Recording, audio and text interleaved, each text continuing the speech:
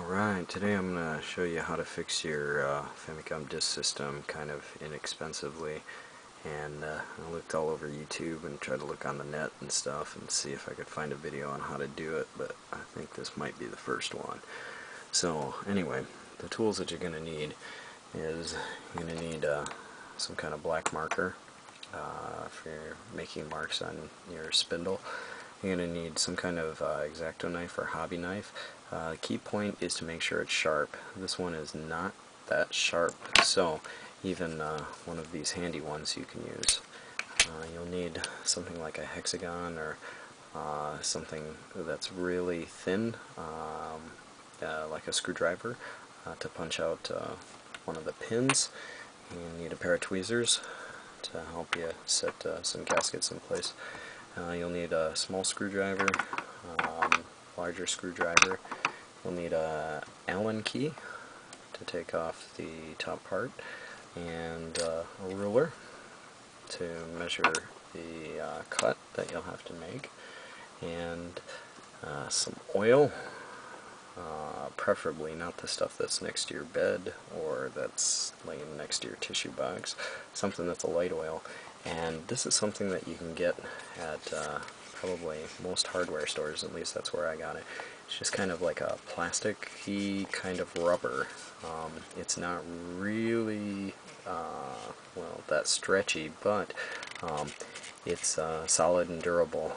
And I've used this a lot. I used it on all of my Famicom disk systems, and so far the oldest one I have, it's been 6 years and still no problems. So that's what you'll need for that.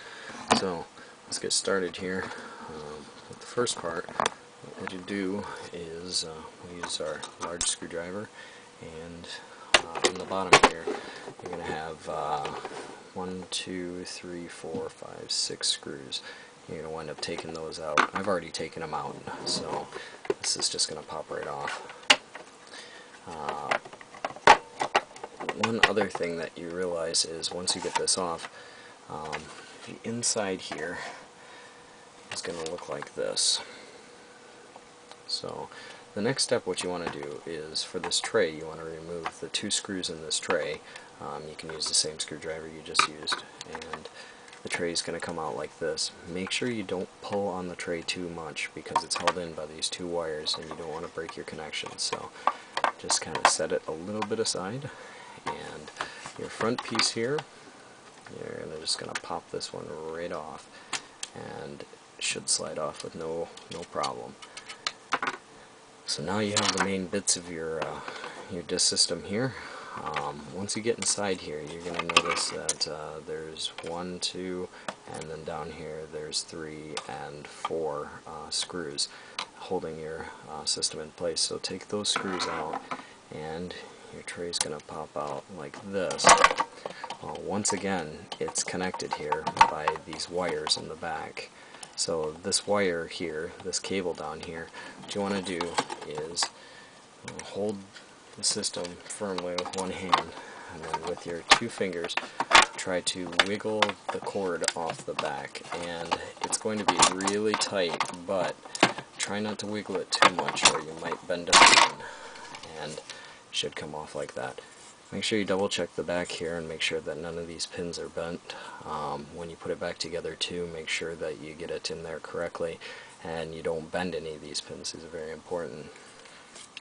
So,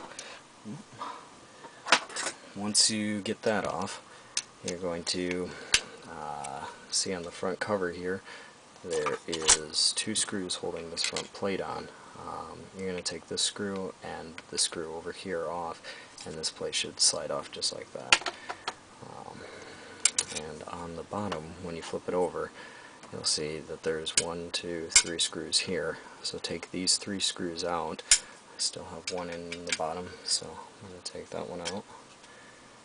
And make sure you keep these screws somewhere in a good place. I got them sitting up here, just as long as you don't lose them. And your back plate will slide off. And this is what the bottom of it's going to look like. This one already has a working belt in it, so I'm not going to take this one apart again, but I have one that looks identical to it, and bring that one up here. So this is what the bottom should look like if you have a disc system that the belt is bad on. You might see parts of the belt still sticking here and parts of the belt still wrapped around the bottom part here. That's really normal, and what you'll do is, if you can, try to peel that belt off, whatever's left. You'll probably see some belt remnants around this pulley here, and if you do, try to use a flat screwdriver, or you can even use your knife here and try to scrape away as much as you can. Try to get it clean. Afterwards, try to use some sort of oil or grease remover on it and get it as nice as you can, and it'll save you a lot of hassle. The next thing you want to do is, inside this one, you're going to notice that there'll be 3 screws. There'll be a screw here, here, and here, and you'll take those 3 screws out, and when you do, you'll notice it'll probably have a little bit of tension on it. The reason for that is, on the top here, there's the cable running to the top part and the unit up top.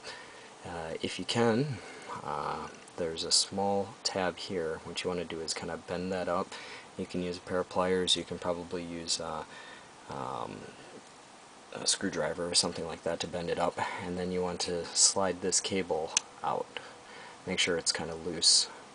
And on the back here, you'll have 2 wires that are connected to your motor. You have to be very careful. This is just parts, so it's a good example of what can happen if you're not careful.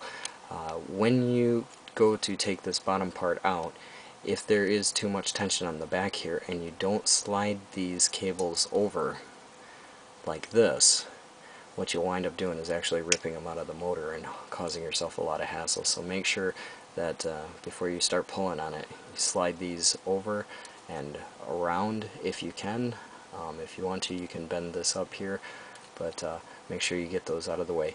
And you should be able to slide this part up about that far or so.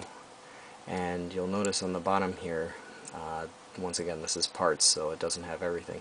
There's a switch here. There's also usually a switch here and here that you'll have to be careful of when you go to put it back together. So once you get those out of the way, kind of move it a little bit out of the way, and in this mechanism down here you'll have 1, 2, and then 3 screws. Take those screws out and flip this around again, and looking at the front here, you can see the spindle. It's probably a little hard to see with my finger. And inside here, if you rotate it, you'll find that there's an Allen or a grub screw that you can use your Allen wrench for. So what you want to do is take your Allen wrench and slide it in here, get it inside the grub screw, and twist it counterclockwise a couple of times. And while keeping the Allen wrench inside here, you want to slowly lift up, and if you're good, you can pull this out with your Allen wrench. On the bottom here there might be a washer, a really small plastic washer. If there is, make sure that you keep that with it. If it's still on the spindle itself, you can pull it out with your tweezers. So put that one down there, and now you have your mechanism free. So what you'll do is you'll flip it back over here, and when you pull this out, you're going to hear a clicking sound usually. And